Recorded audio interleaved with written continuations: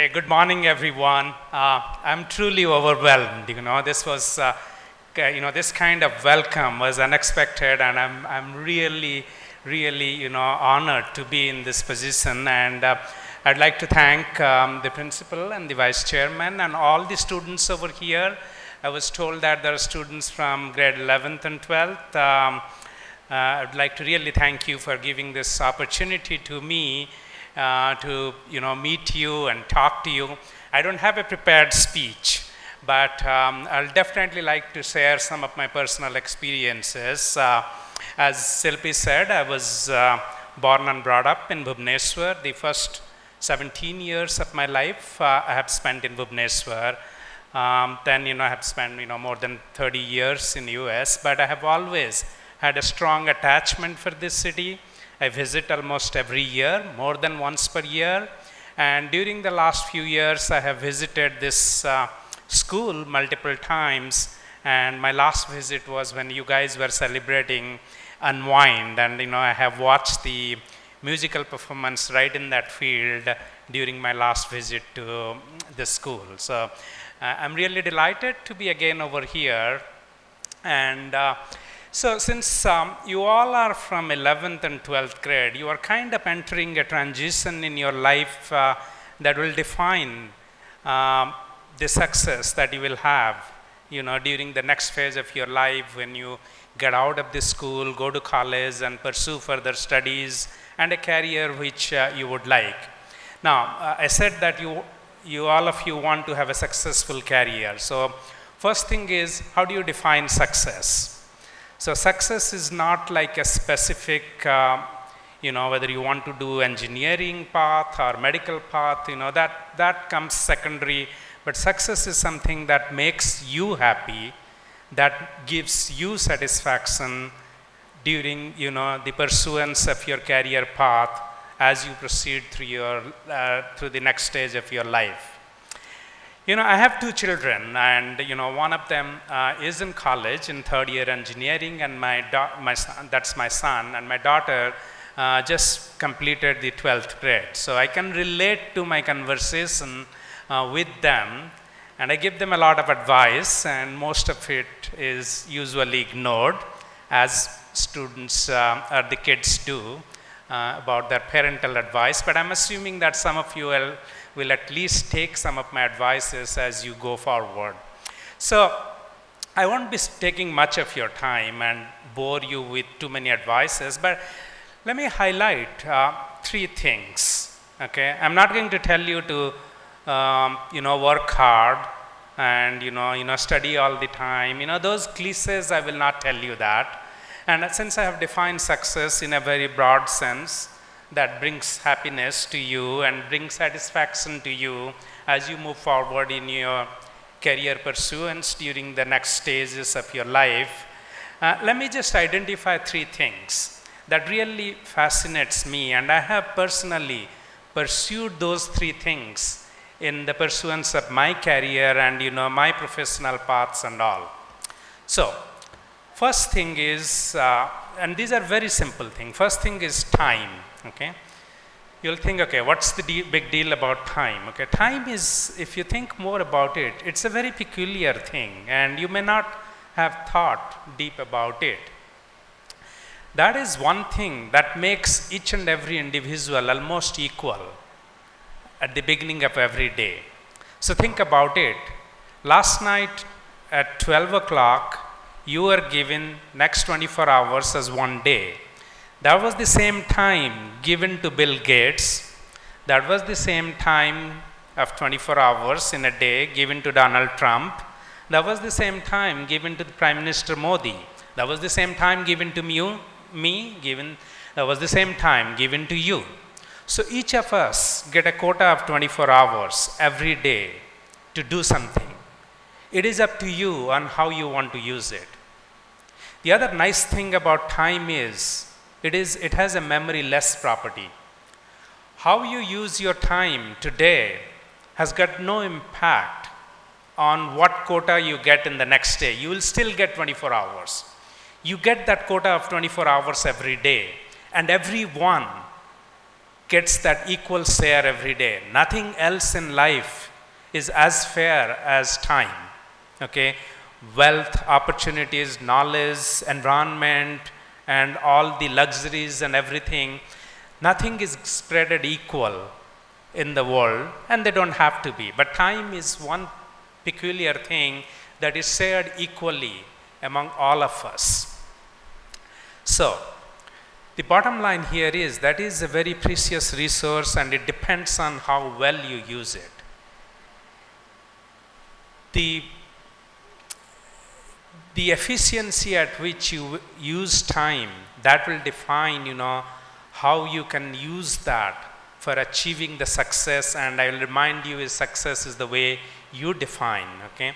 So you define what you call as your success, use your time in achieving those, and that will help you a lot as you proceed through your career in the next stages of your life. Okay? Irrespective of what career path you take, these things are valuable for all types of careers that you pursue. Okay, so that's one thing. Number two is innovation. Okay, so innovation is not related, most people think innovation is related to, Apple making iPhones and those kind of things. That's only a small, a narrow track of technological innovation. You can have innovation in any aspect of your career pursuance. There will be innovation in liberal arts, humanities, social sciences, and any other field that you take. Doesn't have to be technology always. And innovation, the first and foremost thing about innovation is how you think. Okay? So the thought process helps in guiding you through innovative paths. Okay? I'll use the cliche of thinking outside the box, which you might have heard a lot. But I'll tell you something beyond that. In order to think outside the box, the first step is you have to step outside the box. You cannot think well about what is outside the box by being within the box, so you have to stay out. That will help you in thinking outside the box.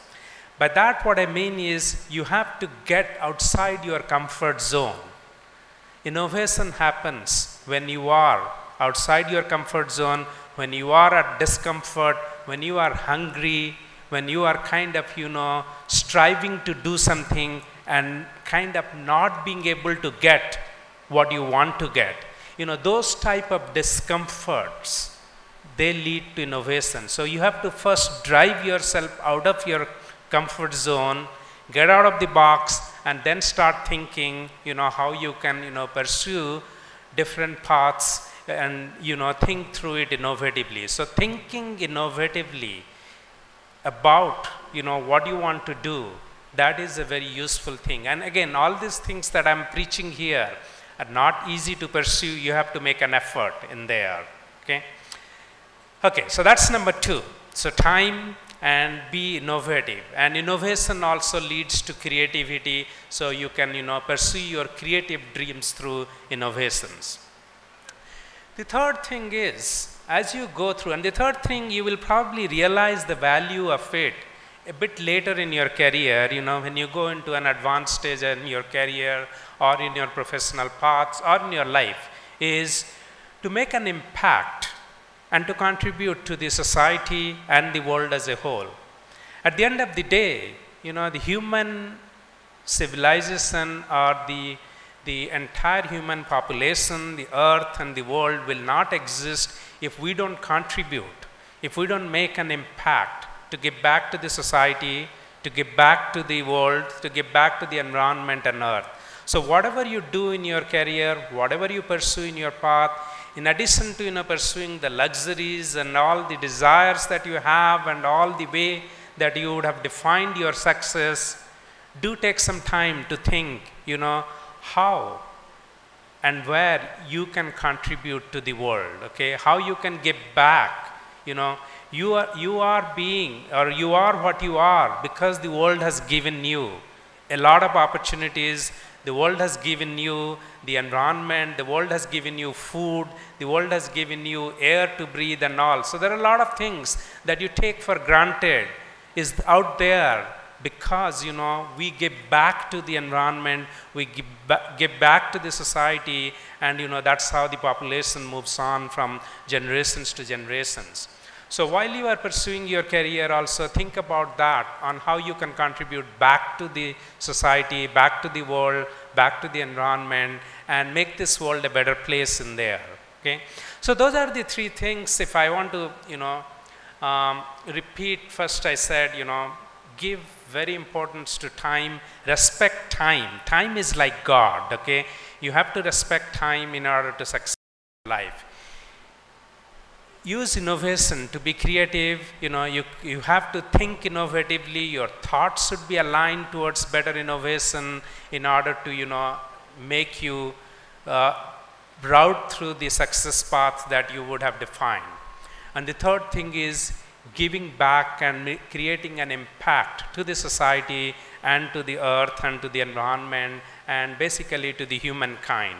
Okay, you have to remember those three things. I'm not saying that there are not any other things, but, you know, just, you know, while thinking in the last 5-10 minutes, I've come through these three things that are kind of been guiding force for me as I have driven through my career paths. Again, I would, since, you know, all of you are getting ready to go to the next phase of your life, I would like to say that, you know, dream high.